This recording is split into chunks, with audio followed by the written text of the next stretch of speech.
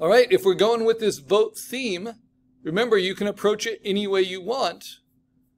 Because I'm doing sincere optimism in the morning, in this afternoon session, I've started an assignment 5 folder. This was my sketch. And I don't know, I just have an image of like an election worker's donut like stomped in the curb after election day. And whatever happens, happens. And that's life, right? So this is my illustration. How can I turn this into clean line art? So remember the requirements. We start with a sketch, but then we have to turn it into clean digital lines. Now, we can do this traditionally and then turn that traditional inking into our line art. But I'm going to start by posting my sketch, since that's the first requirement.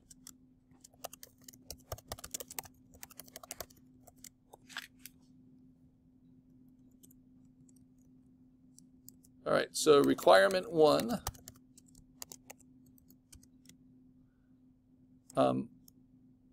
Spot. This is all on a theme. So themed spot illustration sketch.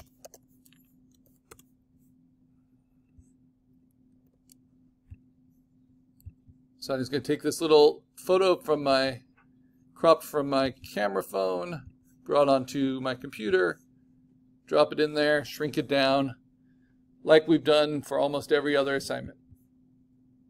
Now what's nice about a spot illustration is your sketch has a lot of energy to it. Even if you were to sketch it digitally, that energy is a strength. This isn't a logo where we're going to try to clean up every rough edge, unless you want a really clean look. It's something where you want to embrace the personality of it, because that's your visual language. So now, how do I digitally ink that? How do I turn that into clean line art like this, eventually as a vector? Well, we're going to use Freeware for it. So we're used to using Photopea. So let's open up Photopea. At this point, I don't need to include the link for it anymore. Your computers remember it, so I hope you remember it. And then I am going to open up a new project. And I'm going to set its dimensions. So I'm going to name it Karl Assignment 5 Spot. I'll just say Assignment 5 Line Art. And this is going to be raster line art. And create. Now I go to image size. I probably should have set this up when I created it, but I want it to be in inches. I want it to be around 8 by 10 by around 300. Because if I do digital inking, I don't want the quality of the lines to be a low resolution. And we're going to be using these spot illustrations in posters on the next assignment. So mine's actually going to be 8 by 14 inches at 300 pixels per inch. Now I'm going to drag and drop my sketch onto that. So it will come in as a smart object. And it will scale up. So it's going to get pretty softened, but that's fine. Then I'm going to take that and I'm going to onion skin it by taking the opacity down on my smart layer sketch. Just like putting tracing paper over it. And then I'm going to lock that layer and lock the background layer. And then add a new layer on top that I call digital inking. Okay. To digitally ink, you're going to need a tablet. And they're open at the back. To remind you what the tablets look like, let me turn on the camera here. You're going to need something like this, right? With a stylus. Because what we're going to do to digitally ink these is we're going to use the brush tool right there. We're going to use it with the default colors in Photopea, which is black on top of white, on a new blank layer. And then we're going to set the brush mode to hard round. Okay, then we're going to, you see the hardness is at 100%? We're going to put the size wherever we want. I'm going to do it around 60. And then I'm going to press this icon in the brush options, which makes it pressure sensitive. So when I hit ink lightly, like touching it like a ballpoint pen, it's nice and thin. And when I press hard, like a Sharpie, it's nice and thick. And I can do anything in between. Now, once I'm sure that my image size is at a high enough resolution, it is, then I can go in and start inking. Okay, and I have this big check mark and I can ink it just like I would with a permanent pen. But you see how wobbly that is? So I can also set this smooth percentage up to, I'd say, around 50%.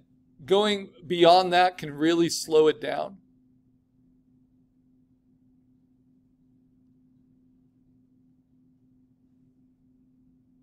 Woohoo. But then it can give your inking a little bit more clarity. That's terrible. But I'll work on it.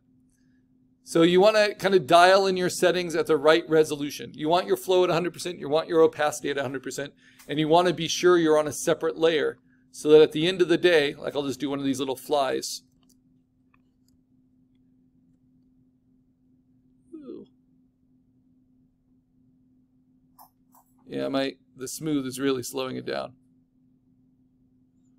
But at the end of the day, I can turn off those background layers and just have black line art.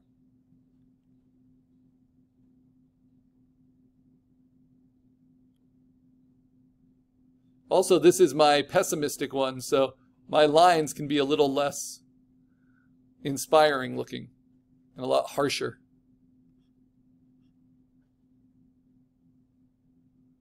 So this is where you can do kind of the graphic outlines or the hatching or the stippling.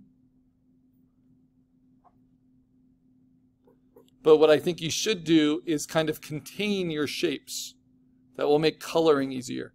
So where I have frosting here, I don't want to have a dotted line where that frosting overlaps the cake part of the donut. Right? I want to make sure that that's completely contained, and it is now.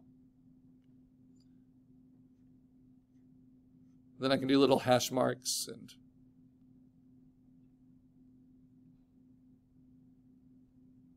other bits. Let's take the smoothing off a little bit, and that will allow me to work a little bit freer.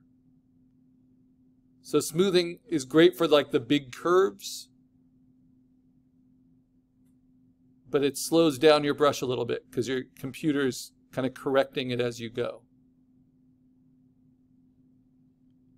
But this is made to look really cartoonish and rough. So I have lots of stippling and get some hatching in there. Or little highlights, but this is a gutter donut. So those highlights aren't going to be as clean as if it was on a pastry shelf.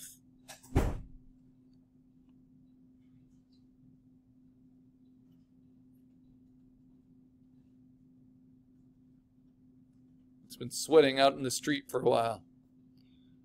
Hatching would be these kind of lines, kind of indicating where a shadow would be on the inside of this donut hole.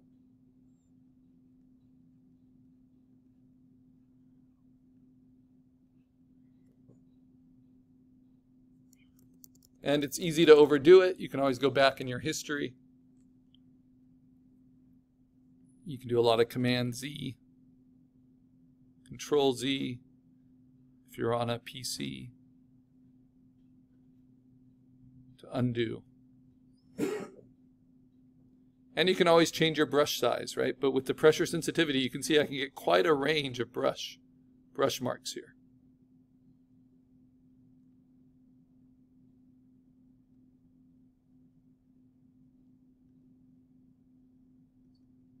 And the stippling is just the little dots. You can kind of build up textures. It's a fun way to work. Make sure that you have that pressure sensitivity turned on. Otherwise, they're going to look just like really mechanical dots. But this way, it really does look like you're using an ink pen.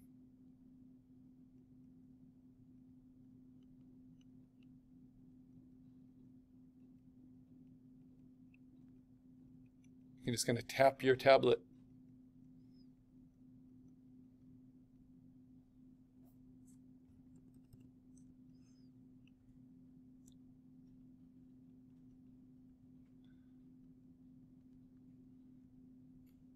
So you decide how much fun you want to have in your line art, how sketchy you want it to be, how clean.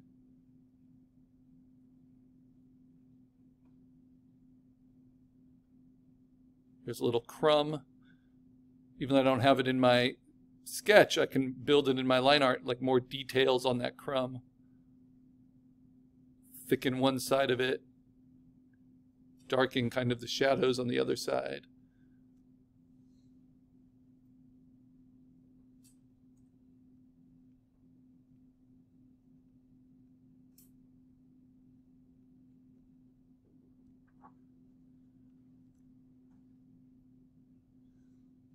I like what's called directional hatching, where you use your lines and you build them up to suggest tones, but you do it following along the form of what you're drawing. So you see how these lines are curving around the donut shape. And if you add color to that, it just gives a lot of dimension.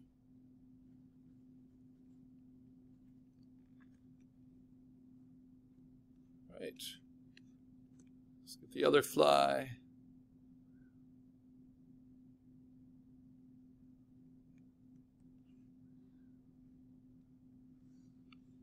And now, as I'm in the mood for this really kind of messy way of drawing, I'm going to do the cigarette ash.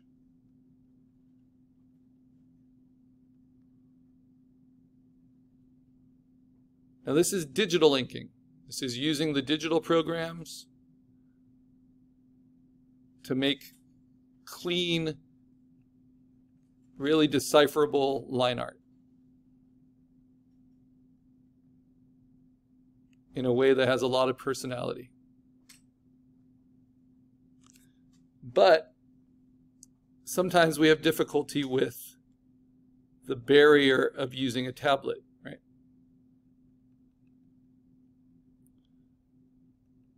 So your other option is to do it traditionally. So that is to take your drawing, your sketch, and then to take tracing paper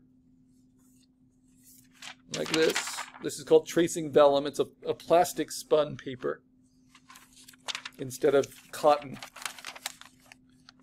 And then you use a permanent black ink pen. I'm just using Sharpies. I have some for you to use, to ink. And then you take that inking and you scan it into the computer.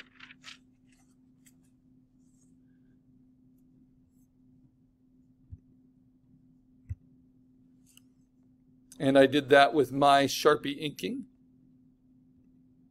And we go into the class Dropbox, and you'll see this is the scan. So I'm going to download it. And we can do this at the back of the room for you onto our scanner. We download that image and we open it up in Photopea. So let me first put it into my assignment folder.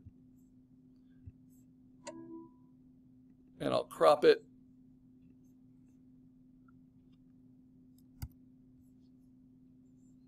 Now, this scan, we scan it at a high resolution. So this is at 600 pixels per inch.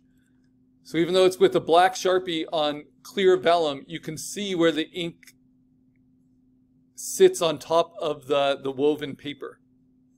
You can even see where the inks overlap themselves when I start and stop a line, and where it gets thicker. So we need to open this up in Photoshop in order to clean it, or in Photopea rather, in order to clean it. So let me do that.